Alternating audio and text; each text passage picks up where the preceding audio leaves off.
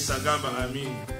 ربنا تقبل منا إنك أنت السميع العليم. آمين. وتب علينا يا مولانا إنك أنت التواب الرحيم.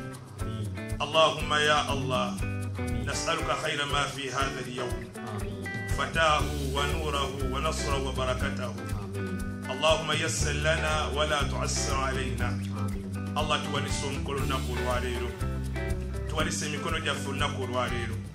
Katika press conference yaffe ey'omugenyi waffe Mufti Menk, tusaba Allah tuanguyirize byonna obubaka buno obw'omugenyi waffe okutuuka bumutuukeko ne butuuke ne ku bannayuganda bonna, mutali kusasula baddiini wadde mawanga, bajje basome ku musajja wa Katonda.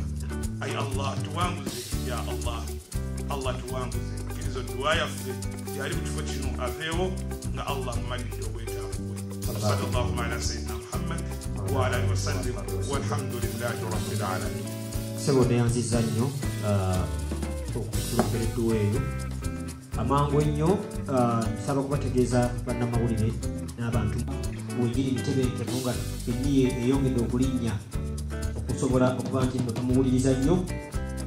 Mufti Menk si wa busiraamu bwokka, Mufti Menk eddagala lya nsi, kubanga ebigambo byayogera bikwata ku buli muntu yenna.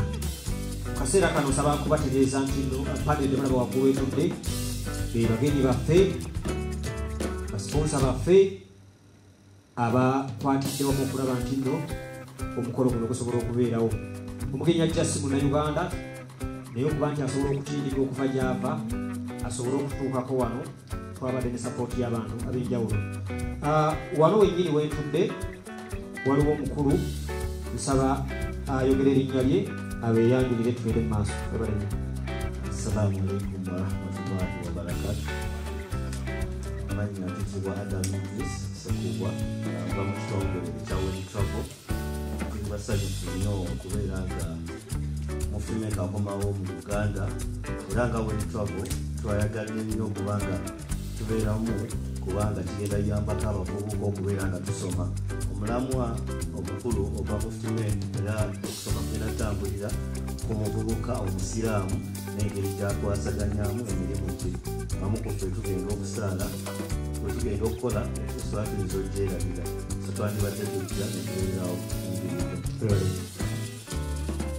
bamusimuka Uganda, nange neegase nammwe kusabira Katonda mukyala kwa Mufti Menk tuviiremu okuyiga.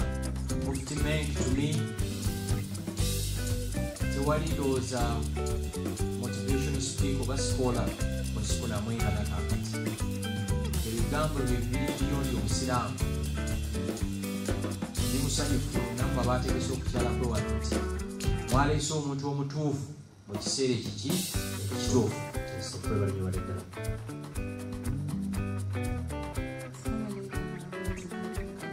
Assalamu warahmatullah. Introduce yourself.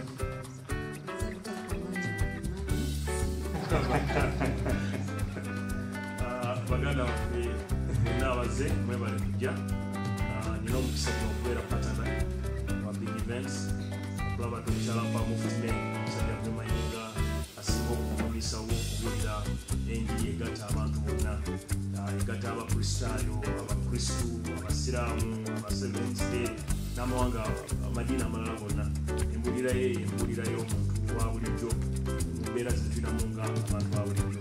Tulwange nga balabaga ateni twaniriza nnyo Mufti Menk era tukakasa nti okukyalako wano tujja kumuwa byekikatuleti esingira ddala ddala, era n'ebyempuliziganya, ebyuma, amataala bijja kubeera nga bitwakola obulozi okuwete engamboole okusaba okwa bonna okwolwokutaano mu kisaawe Makerere.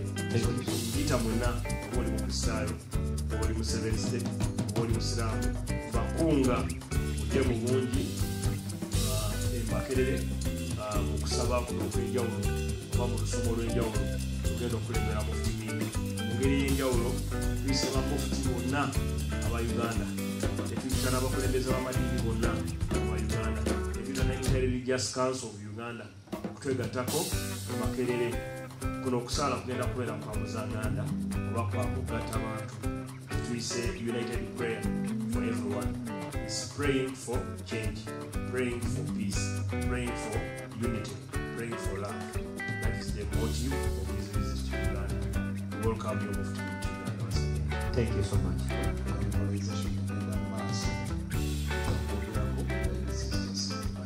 Thank you. Assalamu alaikum wa rahmatullahi wa barakatuh.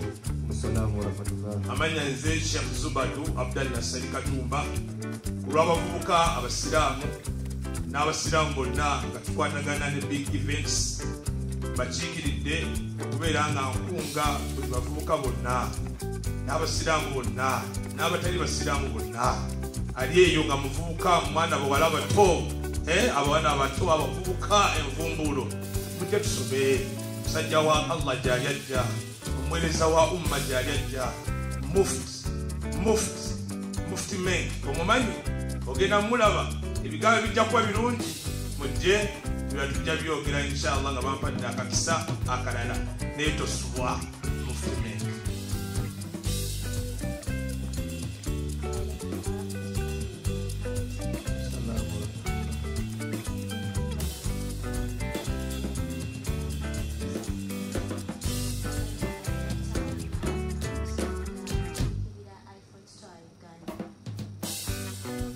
Kale tweyanziza nnyo tweyanzege amanya gamuze Juma Balunywa ate yenze Sekamwa wa Federation yawetwala bapromota mu Uganda ekulembera kubalamba bahala wano wendi ndiwo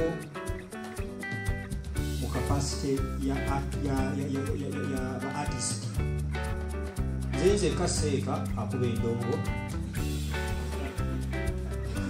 ndiseeka nekola mulimu gwa midongo nga tutuula ebbanga okukola ddaawa mu bannange betukola omulimu guno nti ffe tubalina okusongozebwa kunene nga ba artist abasiraamu mubalaba bannaffe amanya bagakweka nze Juma okuva mu kyalo ewaffe nze Juma ne Kampala nze Juma n'omulimu gwenkola mba Juma naye bannaffe olwokuba nti eddiini yaffe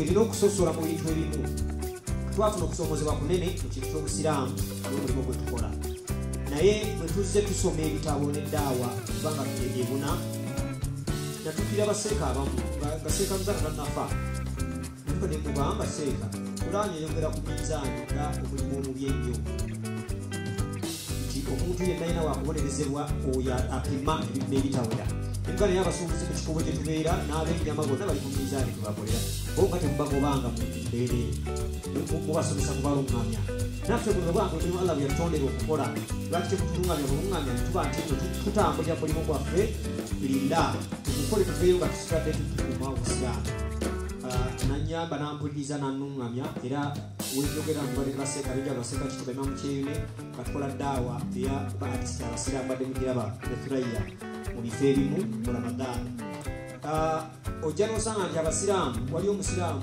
amanyi kulaani nnyo bamutaddakisikate naye ebikolwa bye ebya art afaanana ng'omuntu comedian bwayambala gomesi y'abawala naye nga musajja kati ye brandinga nga mutamiivu naye nga musiraamu kati nga nokugamba nti ekituufu kiri bwe okuba omulimu ng'ogukoze funa tayimu ekola ibaada etegeeza nti nze Juma muganda wange Bebekulu Sali oli mulasita naye gwe Sali funa obudde okukola omulimu nomanye nti bwetuba ku ibaada kubanga bannaffe abalala Pastor Ugembe ajja n'atuyita celebrity night fenna n'atukukumbiramu ne baseeka n'atutwala ne tukola ebyo ffe tufuna ddi obudde obugamba nti naffe baartist abasiraamu tusobola okunywa ne ngamba nti nze ndirisa kutuuza eyo saawa nkola kyange kya musiraamu guno mulimu naye nzeewo so kituyambye okulaba nti tusobola okuvaayo Mufti Menk oyo y'omu kwabadde agezaako okutambuza enjiri eyo bagamba nti bona tayi wennyininyini weezuula ogambe nti yenze Musa ensonga esinga obukulu okutabira n'okusaala kati ebibonezo biri tobyeteekako togana bwetamiira naye manyi nti butamidde naye n'okusaala bw'onookola okusaala ennyo essaawa ejja kuba nti yakutamira tekukkiriza naye bwesalira emisango ebiri ogaana okusaala ate neyongera n'okutamira so bw'omala okugenda bwoti wali n'otabira n'ogamba ha naye kati bannange swala n'ofuna wuzi n'ogenda okuddamu toyinza kuddayo kunywa kipandala n'ogamba wa tugeratabirika saa so mu mbeera eyo tugeza kuba nti tulumanya bannaffe nti twejjeyo gye tuli tubeere faamu tubeere okay n'okubeera abasiraamu ba artist kijja tuyamba essaawa zino nsaba omuzira lugenda kuddayo wankulu balamu mwana president wange nsaba okutuusa obubaka obulijja eno nga bwe mwakoze partnership ne big event omukolo guno mutuwulira enteekateeka bweri na kiki kyetuzzaako azinaawo kyalagbe emakerere lwetegese tenti ennene ezisobola okutuuza abantu 5,000 tusuubira Mufti Menk okubeera olunaku okusiba n'abasiraamu era yajja okugabula ekyemisana ategesewo ekyemisana ky'abasiraamu n'abakkiriza bakatonda bonna abantu ba Allah mwenna so tubayita mu bungi abakristaayo abakristu abasiraamu abadiventi ffena mujje mukwano gwaffe atugatta agenda kubeera mu Uganda ku Lwokutaano ate ajja tuwa n'ekyemisana emakerere so abalina obuveera mujje n'obuveera wamwe n'abalina abantu bamanyi ogamba twekange tekamala osobola nga tovudde wala nga taxi tekukyajinge ova bitundu byekawembe jangu ne katweku bakuteere wali wansi emyaliro wegiri emikeeka n'emisaalo byonna tubitegese bulungi era nebaza nnyo omuto wange bigi okulaba nti akoze ekintu nga kya VIP nga kyabasiraamu bakristu buli muntu agenda kubeera makerere njala kwebaza mu ngeri enjawulo pulezidenti wa Uganda akkiriza ku lunaku olw'omukaaga okusinkana Mufti Menk ne bamufuti ba Uganda bonna abaliko abawumula n'abakulembeze b'obusiraamu ng'agenda kuba nammwe ekyemisana mu makaaga ga State House Entebbe so bamasheeku mwenna baluwa zammwe zibatwala Entebbe zigenda kubatukako kyemanyi we bunaazibira biga ajja kutukuba atandisa ozitambuza okulaba nti ffenna tuwerekera Mufti Menk tubeeremu gye tuyise unity meeting oba friendly meeting omukulu gyasazewo okuwa omukulu Mufti Menk. Mufti Menk yakulira obusiraamu mu Harare mu kibuga kya gye bayita Zimbabwe era ye emirimu gye ebiseera ebisinga agikolera Saudi Arabia. He is a scholar, yasoma ebyobusiraamu ate abuulira enjiri egatta abantu bonna so ku lunaku olw'omukaaga tutegeseewo VIP dina egenda kubeera wano mu Serena munda mu kisenge ekyo kyemulaba tugenda tutegeka dina eyo nga si abambuto nnene bokka ye n'ab'embuto ntono baanirizibwa emiwendo tugikoze nga giri friendly era sente zinaava mu dina eyo zigenda kulabirira ebibiina oba amasomero ag'obusiraamu n'abantu abatali bulungi okubayisa mu nnaku eza Ramadan so okujja kwe tuterekera abasiraamu ekisibo kyammwe ekikulu ekigenda otandika mu bbanga eritali ddene okuva lwana okutandika mu wiki ery'eddako yes so tutegese nti abantu tebalya mmere makerere ku Lwokutaano lwokka bwemaba baze makerere kubanga ente ezisoba ddala mu 20 zituweereddwa abakwano baffe abamandera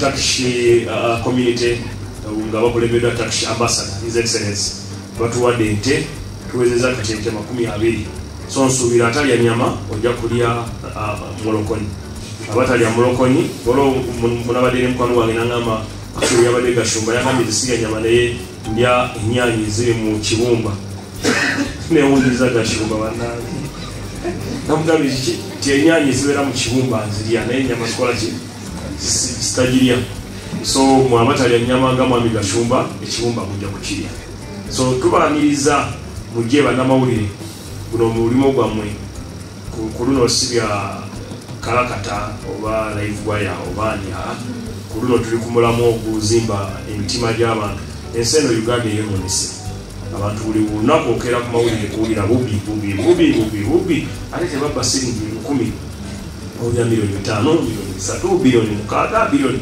kati kafuneko enjiri y'omuntu akkiriza mu osanga bano abasajja abasiraamu n'abalokole wampulira nnyo Pastor Serwadanga ayogera Pastor Kayanja ng'ayogera Pastor Brother Roning ayogera, omusumba owesaze kule lye Kampala ngayogera, kitaffe mu Katonda Kazimba Mugalo ngayogera, Dr. Kazimba Mugalo. So mpulira so n'omusiraamu naye agiyegatteko.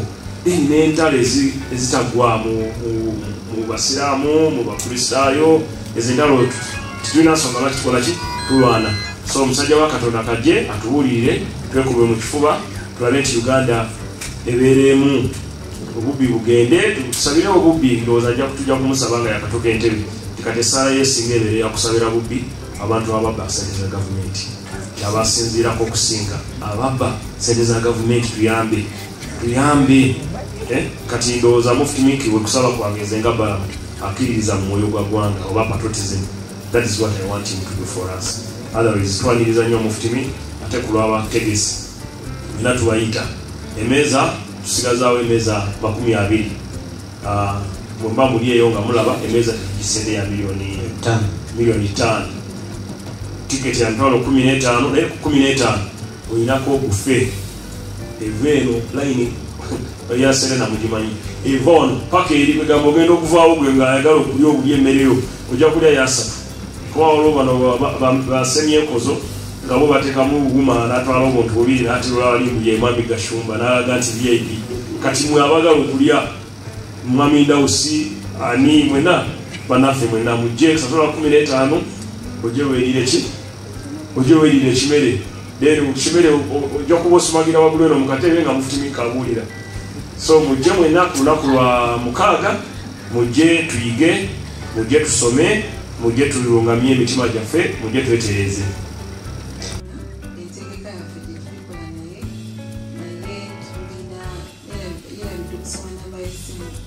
oyagala obukinga emmeeza 0702 kagamonya 13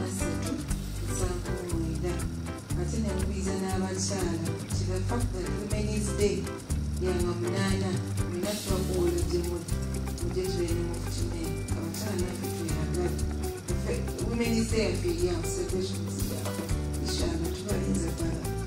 Kale ogerezebwako amataali ge gagenda okubaniriza oba oyingira wali tesewo red carpet eyo Mufti gwatambulira bamufuti bonna bagenda okuyita kati gwana nafunye ku mbeera tugenda mu ziki tugenda kuwaawo amataali wabweru awo tugenda kunyenya amataali ate n'amemako eyo kyekimu. Thank you. When you travel, ng'ekitongole kikulembedde mu kutwala abantu Mecca ne Madina. So ekisinga okubeera ng'ekikulu kubeera nga tusomesa abantu okubanga okutwala abantu Mecca ne Madina naye n'omuntu alina okuba nga asoma ate eddawa tekoma nti twagala abavubuka n'abantu abalala tubeere nga tujja mu mulamwa guno oba ku mukolo guno tubeere nga tusoma. Omulamwa nga bwe nagambe mu kusooka guli Muslim youth and work ethics. Muslim youth nti bwe tumala okuba nga tusoma basinga tusomera mu masomero g'obusiraamu n'obeera ng'oyiza eddiini naye otuuka mu mirimu gy'oli mukola oyinza obbanga ova ku kyobadde olina okuba ng'okola mu ddiini niweerabira ebya Katonda. So tubadde nga twalabye nti omukolo guno wegwazze big events nabeera nga alese Mufti Menk kyabadde tukakatako okuba nga tumwegattako okuba nga tusponsoringa event eno kubanga tugenda kubeera nga tuyamba abavubuka okubeera nga tusoma. Tugenda kusoma engeri gye tusobola okuba nga tukwasaganya ebyeddiini n'ebyokunsi nti kigenda kuba nga tva ku ssente zokka neerabire Katonda.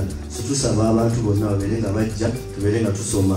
Ate mu kusoma kuno we tuba tuzze n'okwegatta kugenda bbaayo kungi. Ogenda sangako omuntu gwewakoma okulaba emyaka 10 emabega agenda bbaayo ku mukolo guno.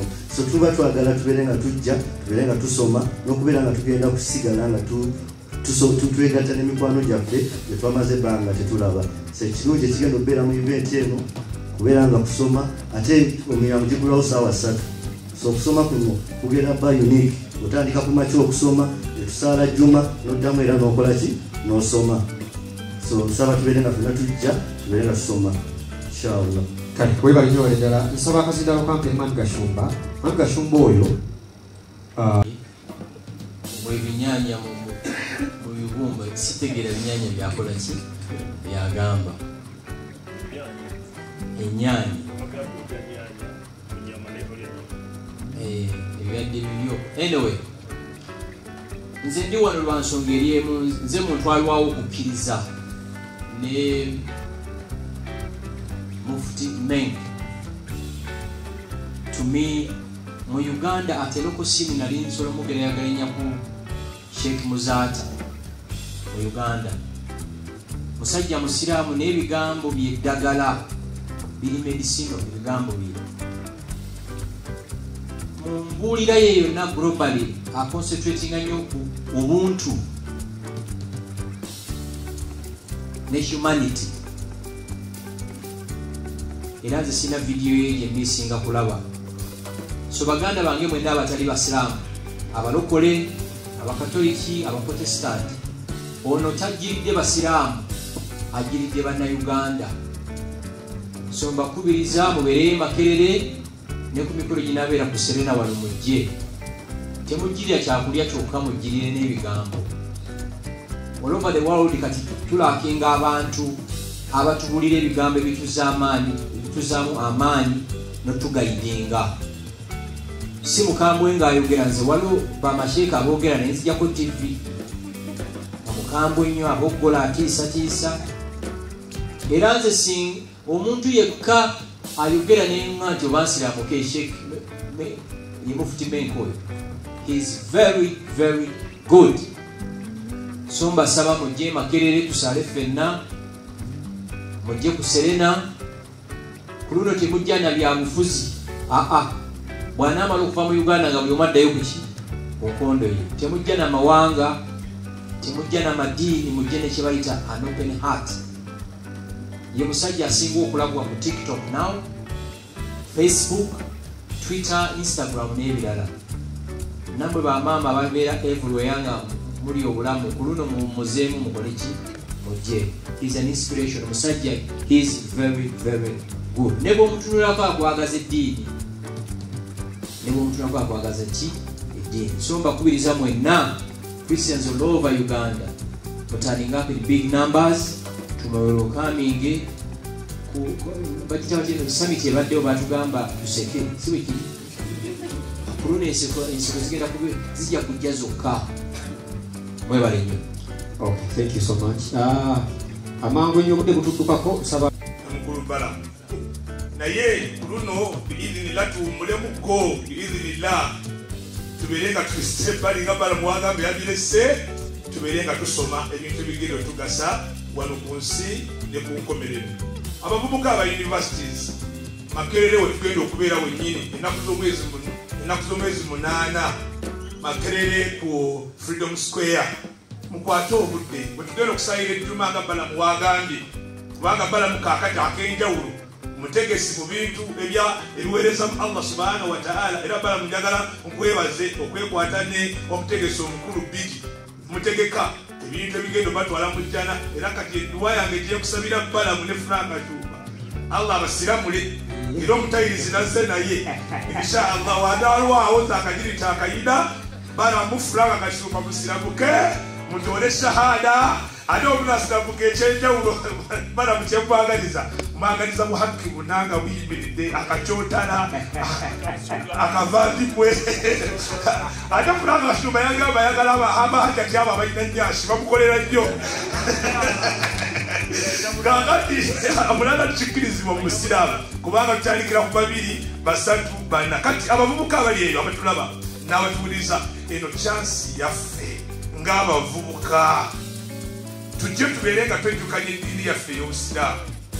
Okusoma kuno nga mukulu bala muwagambye ne Franka Kashuba tugenda kubeeramu njawukana mu bibiina bye tukkiririzaamu, njawukana mu madiini, njawukana mu ki agenda kusomesa atulage, kubanga ogenda kuvaawo nga oba osasudde n'akasente ko alhamdulillah ojja kubeera nga tikakusaze ate akasente kowaayo ng'abakama baffe abategesa abakulu ba big events. Ensonga akasente naddala ke tugenda okukuŋŋanya wano ku Serena nga bala muwagambye okutuyambako okusibula abantu mu mwezi ogw'Ramazaani.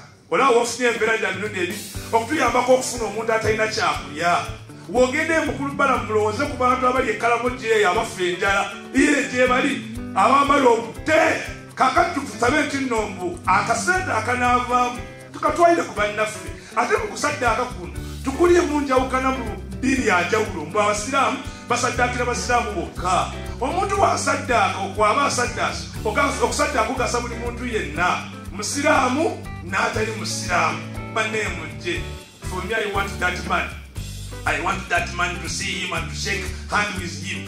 That Mufti Menk, please Mufti Menk, if you are insulting me, my English is not very okay. But Mufti Menk, please, come you shake my hand. I'm going to Sheikh Zuba Lusali. Sheikh Zuba Lusali, I'm waiting for you. I'm going to be happy. Mufti Menk, Mujemu Mulabe.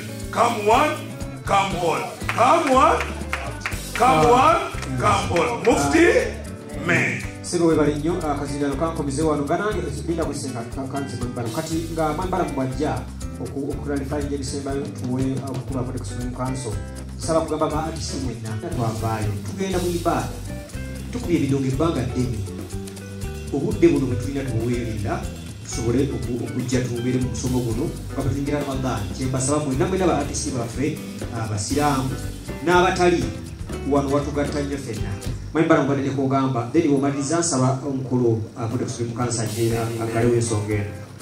Invite Imam Kasozi and all Islamic scholars and sheikhs of Uganda and all students of Islam, Christians and all the other interreligious council members to come in big number on Friday at Makerere Rugby Ground.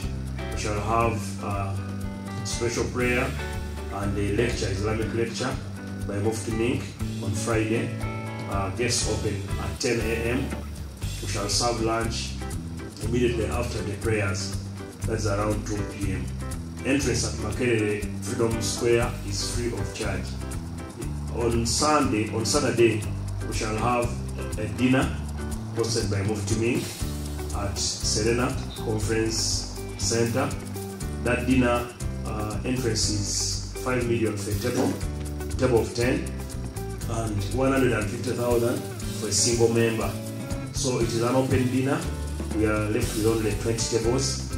All proceeds will go towards Islamic charity schools and towards Ramadan and fasting season for the needy community. In a special way, the community of Karamoja will be considered from those collections. So the taxman, please don't come to Gigi or to any of us. The money is for charity.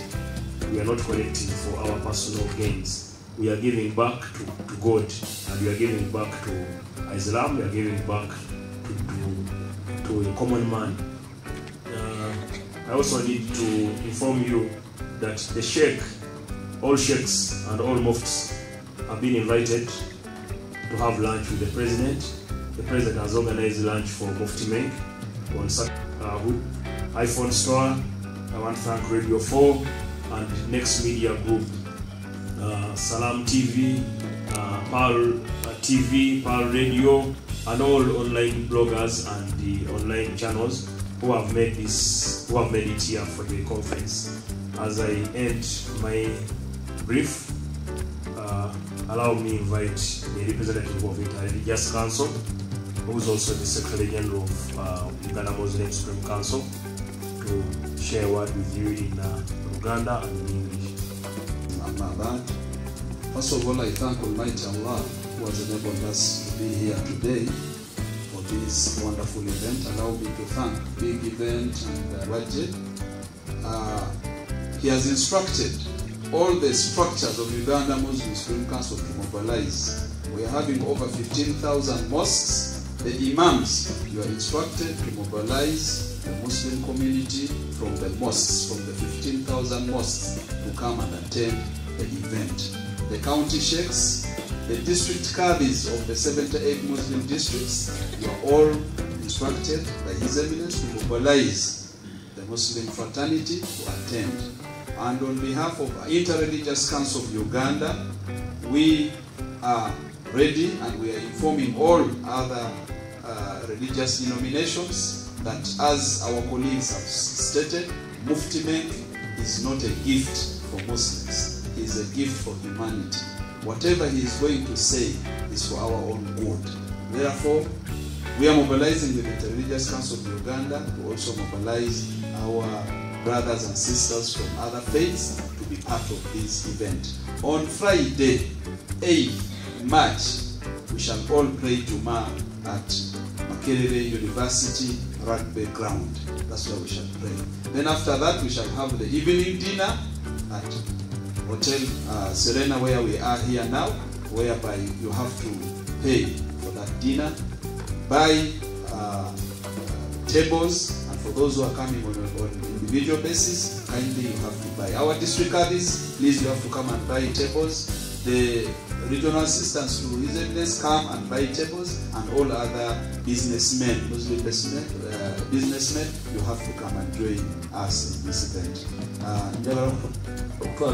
Kakisa abantu baffe mwenna nti nga Uganda Muslim Supreme Council ne His Eminence Mufti wa Uganda Dr. Shaban Ramadan Bubajje yategeeza aba district caddies mwenna ne ba imam tulina mizigito ekisuuka 15,000 mosques mutwalo 10 mu Uganda mu mobilizing ba imams mu mobilizing abasiraamu bonna.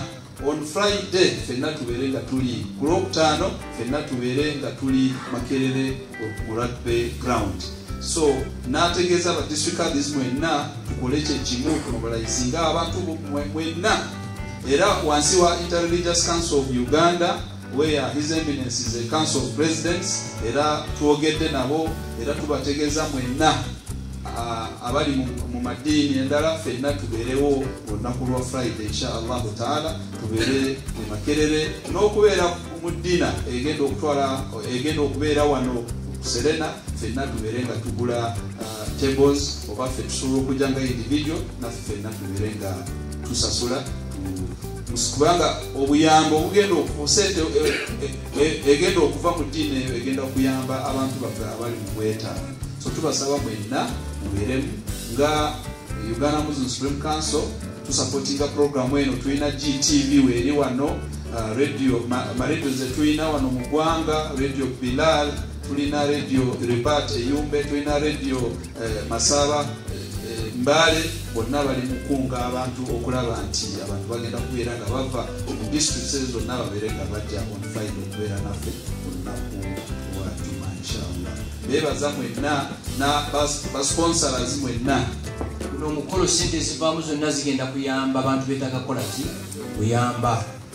Mr. Musinguzi Lujuki, tukwegayiridde tosindike ki abantu bo. Guno omukolo guli purely gwa charity. Sibo kiri? Yes.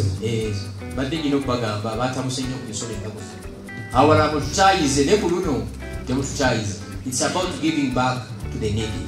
Okay, thank you very much. Mu ngeri y'enjawulo njagala kwebaza mu kusaba kuno okuli e Makerere wamu ne ku Serena nti kugwa bulungi n'omugenyi wafaddayo bulungi.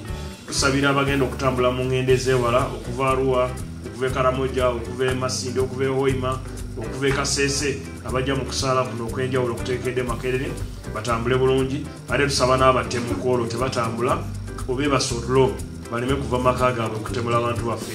Tusaba n'ababbi mwena kwolwo mujje mwetonde ate mujje mukomyewo sente za gavumenti zemubbye. Nsaba nga mpita mu linnya lya Yesu Kristo Mukama waffe. Amiina.